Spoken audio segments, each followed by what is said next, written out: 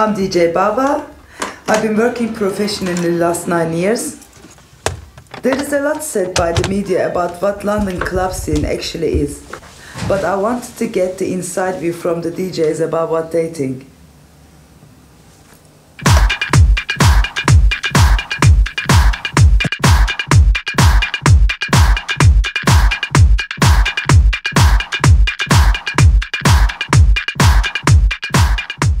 I don't know if DJs do plan sets. I certainly never plan a set. I don't really plan it. I like the live aspect of going out there. I've never once, ever done that, and I never will. I never plan any sets. I never plan. I don't really work sets out. I don't plan a specific set. I tend not to plan my sets. In fact, I never prepare my sets. I can't plan a set. I've heard about this. I've heard about people who plan sets. I don't often plan my sets. The only time I plan my sets is if I'm playing a really big event. Sometimes I do plan my sets if it's a really big gig. 3/4 plus of what I do isn't huge events. It's sort of clubs that range in capacity from sort of 800 to 1,500 people. And at those, I certainly wouldn't plan anything. I might know what I was going to do for the first couple of records, but no more than that.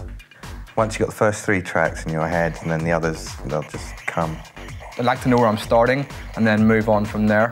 So as long as I've got my first 5 tunes in order, I know it's going to be the right way. I'll work out beforehand a few records that I know fit well together so that they're going to be easy to play. I'm not really specific, but I have a general idea of what kind of music I'm going to play. I prepare my record bag so I know where everything is, so I don't get lost. You can really get to know the records that you have in your CD wallet or your box of records and know them inside out. I think that's the main thing. I make sure I take with me a vast selection of the possible records that I might want to play that I'm into at that time. I like to basically go to every set with a box of everything. So that when I go to a gig, I've got a reasonable amount of every kind of music in my record collection. It's basically knowing what music you've got. Just before I leave the house, an hour before I leave, I'll put myself in my room and just remind myself of my new favourite tunes and just kind of check out what the kind of vibe I want to play on. Once you decide that, you've seen what the party's like, who's playing before you.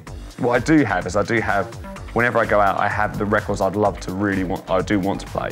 I don't always play those because I think if you're the kind of DJ who plays only ever what you want to play, then you might not always completely rock the club.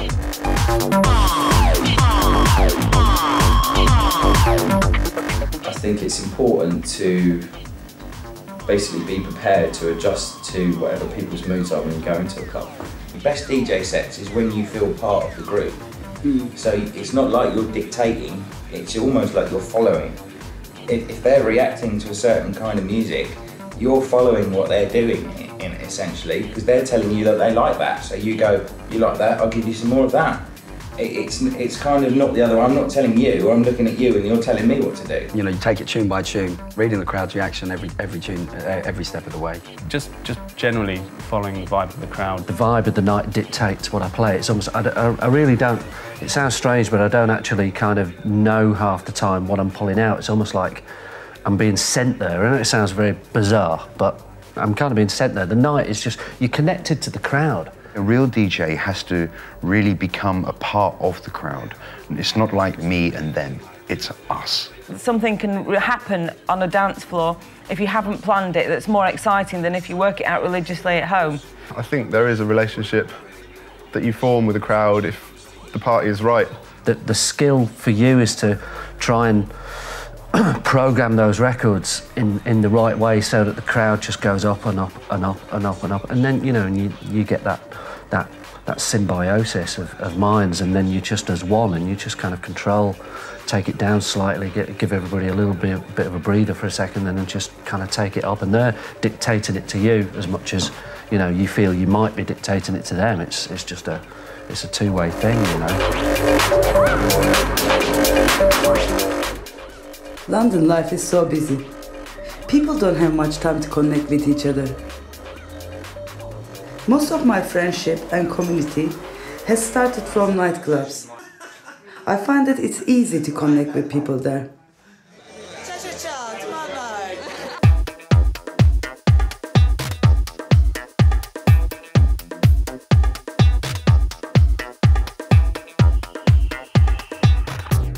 Dance music has this interesting, I guess, lack of acceptance by the older generation because of this, you know, the criminal justice bill in '94 and this idea of repetitive beats, and it's obviously all drug-induced. To them, it's an ugly sound. The electronic sound is totally alien. So from that starting point, because they don't like the music, they think there must be something wrong with the people. It really breaks with the tradition of a traditional song that has a verse, a bridge, and a chorus. In dance music, it's just more like a vibe thing, and you just have 7-8 minutes of music. So that is rebellious in its own way from a musical point of view. But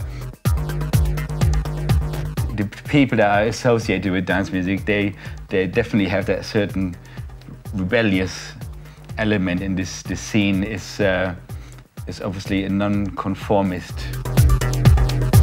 Dance music was a youth movement. In 1990, between 1993 and 2000, it was a youth movement like it hasn't been seen in this country since God knows when, since the early 70s. It was something that the adults had absolutely no idea about. Yeah, people's perception outside of clubbing or dancing or whatever, they do get a distorted view of it.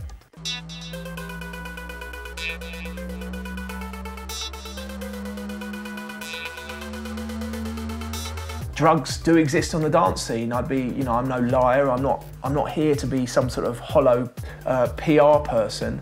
Yeah, people's views of the scene, I mean, they've been infected really by the media and kind of scare stories and drugs things and this, that and the other, you know. But I think that's probably the case for so many things that people don't know a lot about or that people aren't very passionate about. Every good form of music has had some sort of scene behind it, whether it was rock and roll or jazz, and every time when these genres were being invented, they were seen as the evil music of the time. What the media often don't get is if you go to anywhere where there's loads of sort of 18 to 30-year-olds, there's drugs. If you go to a pub that has nothing to do with dance music, there are drugs. If you go to a concert which has got absolutely nothing to do with dance music but still appeals to that same demographic, there's an equal amount of drugs. People taking things to get off their heads has been going on for thousands of years, so dance music in that sense is nothing new. People have always gotten out of their heads, and you know, in some cultures alcohol is frowned upon and yet it's legal here, so I think there's a very strange moralistic duplicity in this country.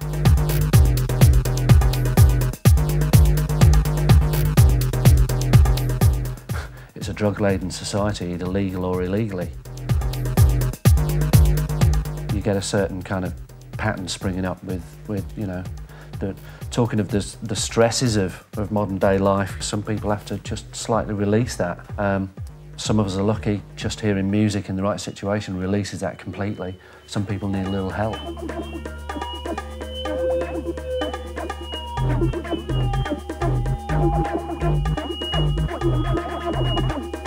It doesn't have to be a life of excess. It can be purely about the fun of going out and dancing and hearing good music and being out with your friends. Never hang up your dancing shoes, because the norm is to hang up your dancing shoes, have a family, settle down and get a normal job. And that's, of course, something that DJs, you always hear all the time. The norm should be that you never give up your dancing shoes and that you always have, you know, that little bit of release, as my sister and I always say.